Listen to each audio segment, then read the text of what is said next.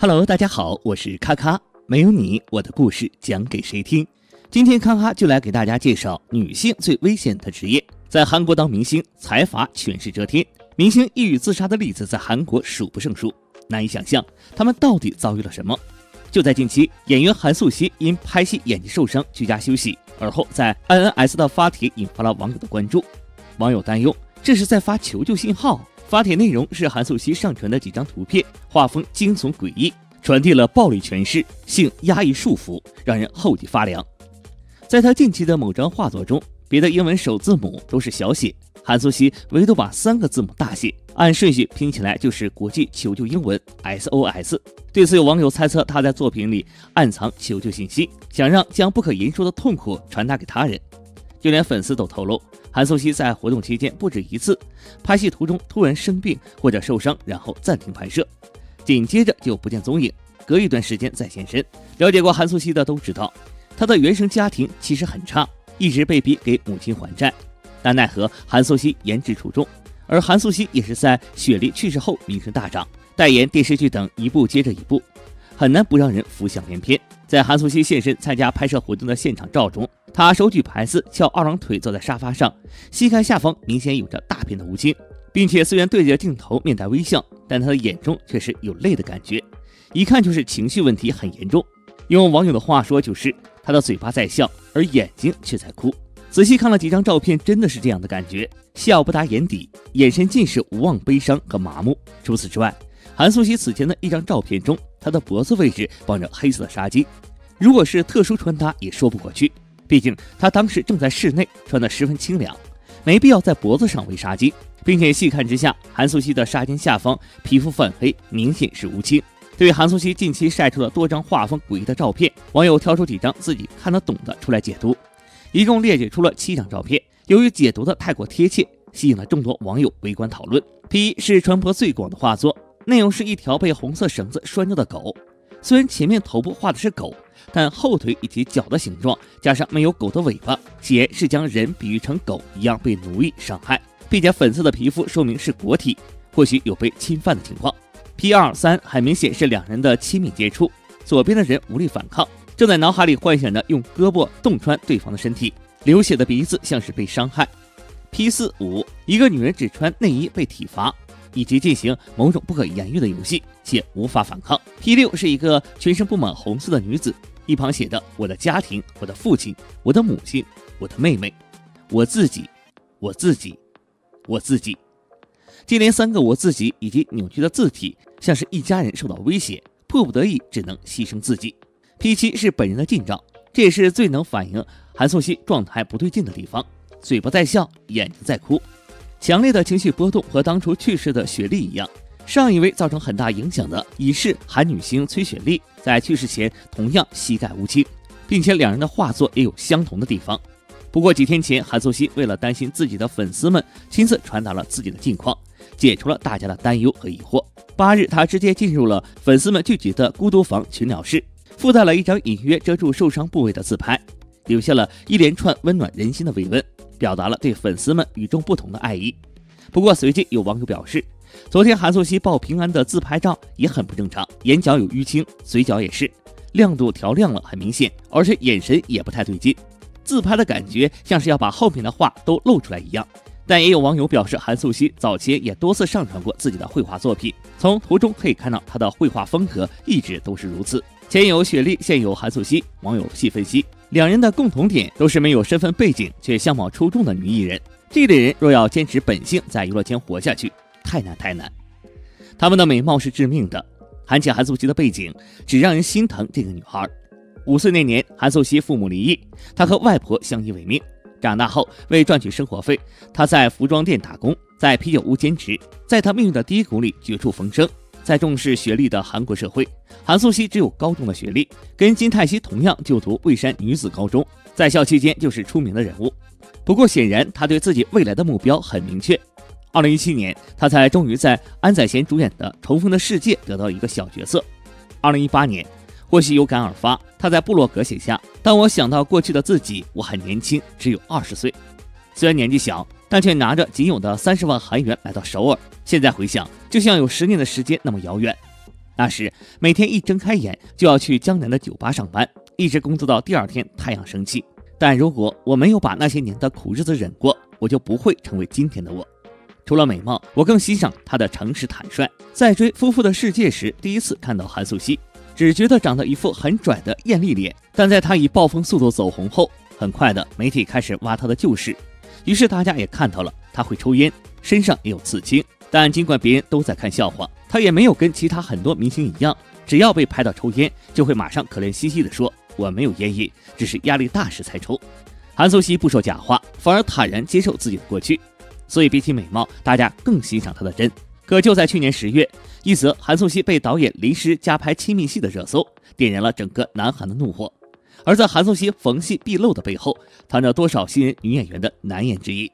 作为94年出生的新人演员，此前她一直在演配角，直到凭借前年那部《夫妻的世界》，资源也迎来了质的飞跃。而其中就包括这次引发热议的《以武之名》。《以武之名》的类型是复仇动作片，韩素希饰演的女主一路打怪为父报仇。谁知在10月份播出的一集中，韩素希突然以一种极其暴露的状态和男演员上演了一段颇为亲密的传戏。这段戏不光女演员牺牲很大，更令人费解的是，她和骗子的基调格格不入。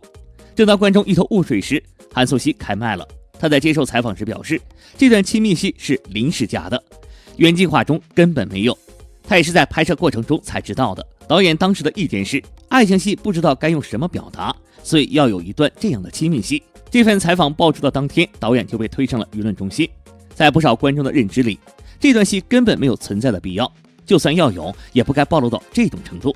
况且还搞个临时加戏，这不明摆着是欺负新人吗？换其他大牌，他们敢吗？眼看舆论的声讨越来越严重，韩素希的经纪公司就阿柳连夜发布了一则声明，他们表示大家误解了韩素希的话，这段传戏确实是临时加的，但是他们在拍摄之前就告知了演员会有亲密戏，而韩素希口中的拍摄过程中才知道，是指大家中途一起协商出了结果。很显然，观众没有相信经纪公司的说辞，反而觉得他们在为剧组狡辩。与此同时，也有人问，韩素希从早年的《金钱之花》到让她小爆的《夫妻的世界》，再到去年的无法抗拒的她和《以武之名》，为什么都有裸露的镜头或者黏糊糊的亲密戏？她就真的不介意被人贴上缝隙毕露的标签吗？事实上，不是不介意，而是没办法，因为在她白富美的皮囊下藏着一个可怕的原生家庭。你敢相信吗？99%的人都被这个摘口罩的镜头惊艳过，但99%的人都不知道，这个女生看似白富美，实乃樊胜美，虽靠诸多作品被观众广为追捧，然而她辛苦挣得的收入却要用来给母亲偿还债务。可即便如此，母亲还是不惜一切把她拉下水。2020年7月，当时《夫妻的世界》很火，韩素希势头也很猛，结果韩网突然出现了一则报道，有受害者发帖称，韩素希的母亲涉嫌财产欺诈，骗走了别人1000多万韩元。债主多次找上门时，韩母都会说自己的女儿是演员，等她红了就有钱了，到时候一次性还清。但债主等来等去，等到的却是韩母的失联，情急之下才选择曝光。一时间，韩素希深陷泥沼，被不少人骂不孝顺。可真相真的如此吗？在经过一番激烈的思想斗争后，无奈的韩素希站出来说出了真相。原来早在她5岁那年，她的父母就选择了离婚，她则由年迈的外婆抚养长大。在此期间，母亲几乎没怎么跟她来往，直到20岁之后，她才知道母亲欠下了一大笔债。在韩素希的认知里，外婆对她有养育之恩，而母亲又是外婆的亲女儿。为了报答外婆，她从出道前就开始四处打工，为母亲偿还了一部分债务。谁知母亲不仅没念着韩素希的好，反而在她出道后利用她的明星身份四处借钱，甚至放出了等女儿红了就一次性还清的狠话。可想而知，从韩素希进圈的那一刻起，她的亲生母亲就磨好了刀，就等着这只羔羊养肥的那一天。好在她身上狠狠宰一笔。澄清完事情的原委后，韩素希无奈地在文末解释说，她曾经以为帮母亲还债是最好的解决办法，没想到会让她变本加厉，才导致越来越多的人被骗。她为此感到很抱歉。那么模特出道只拍了6部戏，还演了一个主角的韩素希，在目前正在热播的《以武之名》中出演女主角。她在《夫妻的世界》中出现第3者，以最美小三的称号开始走红。据悉，《夫妻的世界》的导演为了更好地展现作品，将前6集都设定为19禁，7、8集则设定为15禁。在家庭剧场播出19禁的电视剧，在韩国是一件破例的事情。这对于毛导演来说也是一种挑战。如果不成功，那带来的便是争议。幸好《夫妻的世界》大获成功，收视率一路飙红，豆瓣评分也高达 8.5， 而我们的韩素希小姐姐也跟着这部剧同步爆红了。韩素希在《夫妻的世界》中饰演拥有干练外貌和致命魅力的男主的情人，也就是介入男女主感情的第三者吕多景。虽然还是演技新秀，但是韩素希在与出道37年的大前辈金喜爱对戏时，完全没有被压制气场，她自然的演技受到了观众们的关注。如果说剧本、导演和主演为《夫妻的世界》的成功奠定了基石，那么韩素希则是和电视剧互相成就。《夫妻的世界》因为韩素希提升了话题性和人气，而韩素希也通过《夫妻的世界》大爆，成为了热门女演员。在大爆之前，韩素希也度过了4年默默无闻的生活。韩素希于2016年11月通过出演 SHINEE 的 Tell Me What to Do MV 正式出道。出道后的她作为广告明星非常活跃，因为拥有小巧脸蛋和立体五官，她接到了众多广告商投来的橄榄枝。实际上，在演艺界经常能够看到因为一首热门歌曲、一部作品一跃成为大明星的艺人。2016年在某饼干广告中登场的韩素希就是这样的代表。因为该广告，她的人生一夜之间发生了逆转。嘎嘣脆的声音和红色亮眼的模特带来的强烈视觉效果，一下子就抢夺了人们的视线。宋慧乔、申世京、韩小珠把大韩民国的美人混在一起的美貌，说的就是新晋炸子鸡韩素希。韩素希在2016年通过饼干广告进入大众视野，之后出演了各种广告和 MV， 并一直担任模特。2017年，韩素希参演了 SBS 重逢的世界，并以此为起点开始了演技活动。之后，她又相继出演了《金钱之花》、《百日的郎君》、《玉兰面屋》、《深渊》等电视剧。表面上看来，韩素希演艺活动始终没有停止，但实际上，直到《夫妻的世界》之前，她的名气并没有随着演艺活动的增多而增加。韩国网友曾经评比出韩国新人女演员外貌3队长，其中有网剧公主辛瑞恩、整形模板高允贞，而另外一个就是我们的韩素希小姐姐。前2位女演员在中韩两国都有固定的粉丝群体，相比之下，韩素希真的可以说是查无此人了。不过好饭不怕晚，美貌与演技并存的韩素希最终还是火起来了。在《夫妻的世界》播出之后，韩素希这个名字越来越频繁地出现在实时搜索词中，韩国各大网络论坛的热帖也变得越来越多，人红了，是非也就跟着来了。人们在增加对韩素希的关注之后，突然发现了韩素希不一样的一面。在韩国网友扒出的韩素希旧照中，她抽着烟，纹着身，个性十足。霎时间，人们所关注的韩素希美貌、韩素希演技，变成了韩素希抽烟、韩素希纹身。韩国网友们也开始就此争论起来。有网友表示，韩素希叼着烟的样子很有魅力，抽烟、纹身是别人的事，不能侵犯人身自由。也有网友表示，女演员应该是正面形象，抽烟的样子与她现在的样子反差太大。在争议之下，韩素希通过身边的人对韩国媒体表示，像抽烟或者纹身对男演员很宽容，但却把女演员当成问题。说实话，这是一种歧视。纹身的人有很多，喜欢的人就会喜欢，不喜欢的人就会不喜欢。人们的想法都不尽相同，但难道可以断言谁的想法是错的吗？吸烟和纹身是个人自由，它不应该成为女演员的一种禁忌。每个人都有自己的风格与个性，我们有可以不喜欢，但绝对没有权利进行指责。吸烟怎么了？纹身怎么了？那只不过是韩素希小姐姐做模特时的一点过去，她也没有立什么清纯人设，欺骗观众，欺骗粉丝，网友又有什么资格去指责她呢？对不起，封建社会已经过去了，大清也已经亡了。哪怕韩素希小姐姐抽烟纹身，我们也依旧喜欢她。话说回来，夫妻的世界播出时还是十分火爆的。该剧在播出首日收视率就达到了全韩的 6.3%， 首都圈 6.8%， 创下了历代 GTBC 电视剧首播的最高收视率，赢得了一个开门红。在之后播出的剧集中，夫妻的世界更是屡次打破收视纪录，在电视剧人气排行榜和话题性排行榜上连续2周霸占1位。